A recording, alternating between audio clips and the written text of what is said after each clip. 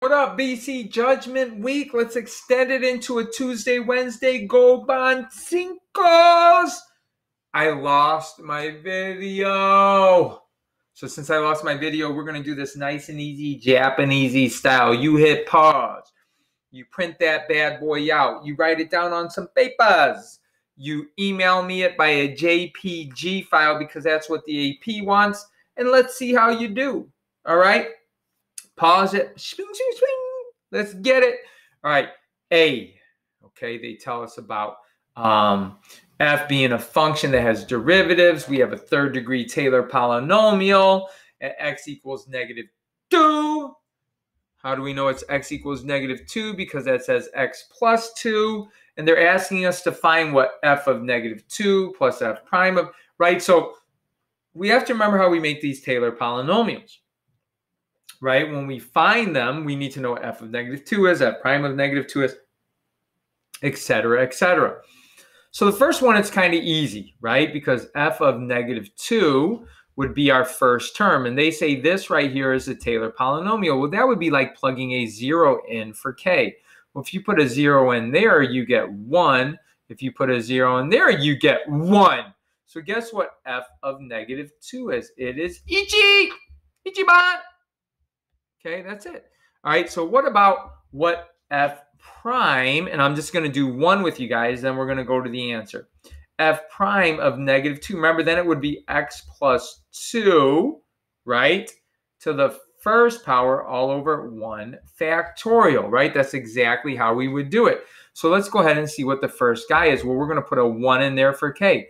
If I put a 1 in there for k, because it's a first, you would get 2 plus 1, which is 3. So you get 3x plus 2 to the first. Well, that would mean f prime of 2 is 3. So far we've got that the first guy is 1 and that guy right there is 3. Okay? And then how do we find the next guy? I guess I'll help you guys out and I'll do one more even though I lost my video. Okay, if I put a 2 in there for k, I would get 5x plus 2 to the 5th. Well, remember for a Taylor x plus, if I put a 2 in there, you get x plus 2 squared, sorry. And just remember that this is equal to f double prime of -2 x plus 2 squared. But remember, it's over 2 factorial. So that's important to note. So if you look very carefully, that means that 5 is associated with the f double prime of -2 over 2 factorial. So that means f double prime is equal to 10. Okay, that means, so far, if you look very closely, this is 1. Whoops. This is 1, this is 3, and this is 10. And you know what? I think this is kind of tough, so let's do the last one together. Plug in a 3. Well, let's plug in a 3. There's 6 plus 1 is 7. And you get x plus 2 to the third. Remember, that is equal to f triple prime of -2 x plus 2 to the third. But remember, it's over 3 factorials. So remember, this all matches up. And if I wanted to, I could set them equal to each other, which means spling, spling. And so all you have to do is get that over to the other side. That is 6, which would be 42.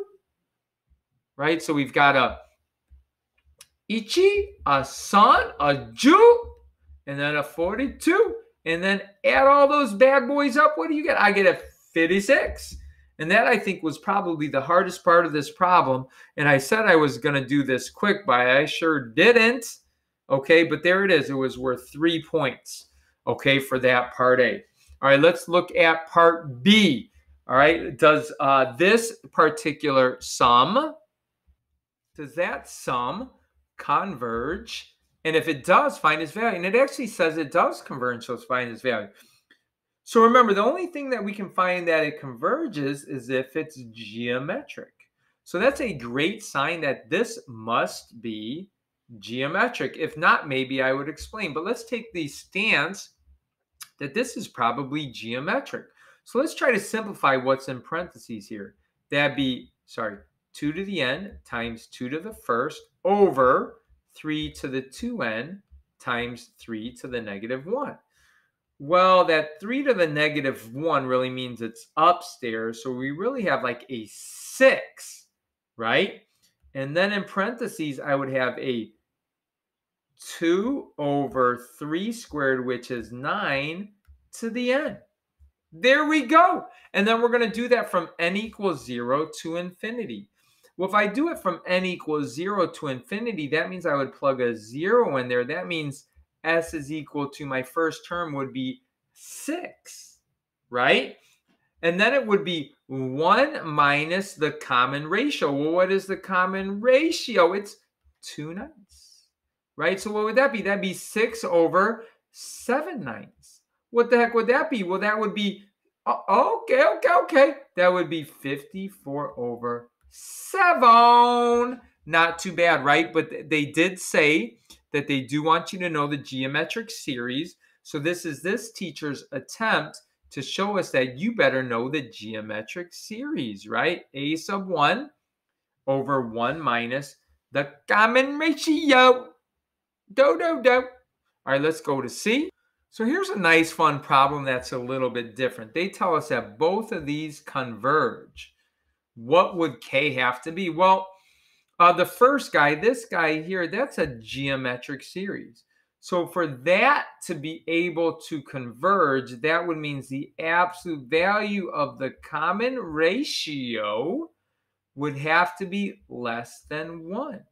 And the only way that that would happen is let's multiply by 5 and we get the absolute value of K is less than 5. And so remember, that goes back to our Algebra 1 days where that would have to be the first condition we'd have to be good at. Now remember, it's saying what would K have to be for this to converge for both of these bad boys, right? Okay, so this right here is the little P series. Now what's the rule for the P series? Well, remember, the rule for the P series would be that this guy here, which would be the absolute value of 2K minus ichi, would have to be greater than 1. Well, remember, how do I solve that? Well, that would be like a greater problem. So we would want to know when 2K minus 1 was greater than 1 or when 2K minus 1 was less than negative 1. So if we solve both of those guys, this first half would give me a 2K is greater than 2, so K would have to be greater than 1. This here would be a plus 1, so it'd be 2K is less than 0, so K would have to be less than 0. So we have to satisfy that, we have to satisfy that, and we have to satisfy that.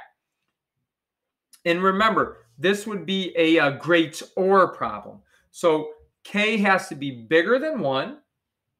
Okay, well, K is bigger than 1 at 1, 2, 3, and 4, right? But it can't be 5 because that has the less than symbol right there. Okay, and it did say integers early, so we're good to go. Right, integers.